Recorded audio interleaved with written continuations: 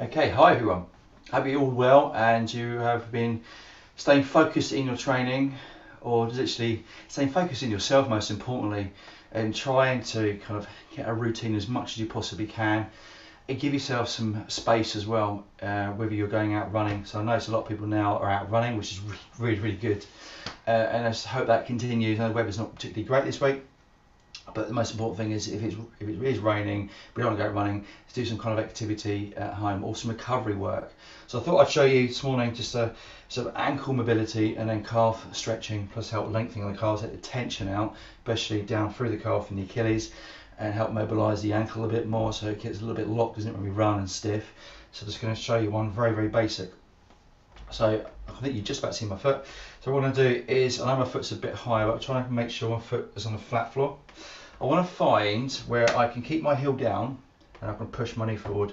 I can easily do that. So what I want to do is, challengingly, I want to push my heel back where I can just about get my knee to touch the wall. So just do this near a wall or a hard surface where you can, and I've got one knee on the floor. Okay, so just relaxed.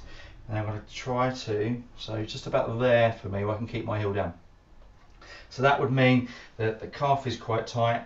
Obviously trying to lengthen the calf where it touches above the knee and down through the Achilles underneath the heel, and I'm trying to lengthen that. Okay, so if we lengthen it, we're stretching, aren't we? Taking tension out. So most importantly, what you could do is put your hands, so my right hand's up, right knee's up, right hand on top of the knee, left hand will come underneath, just to hold that heel down.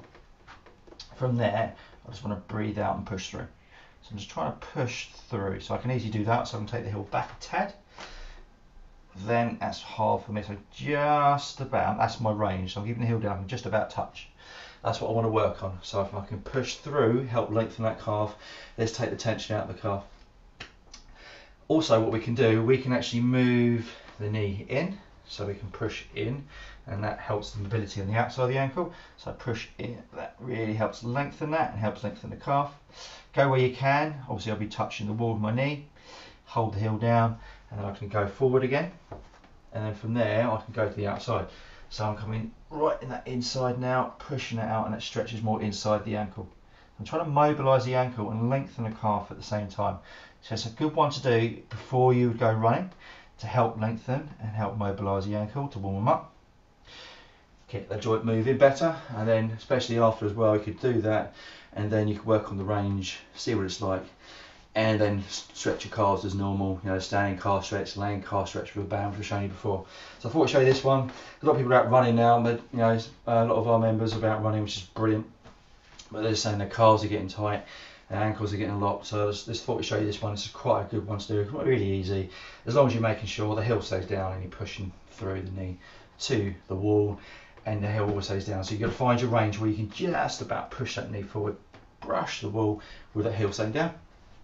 Hope you give that one a go.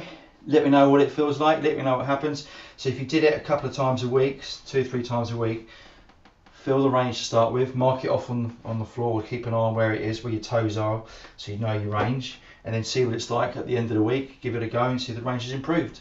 Good way for progression. Thank you very much. I hope you have a nice day. Enjoy yourself and just stay safe, everyone, okay? And most importantly, we are here to help you if you need to. So we've got a 20-day challenge. Come along, try, see how we can help you for our small group fitness rooms.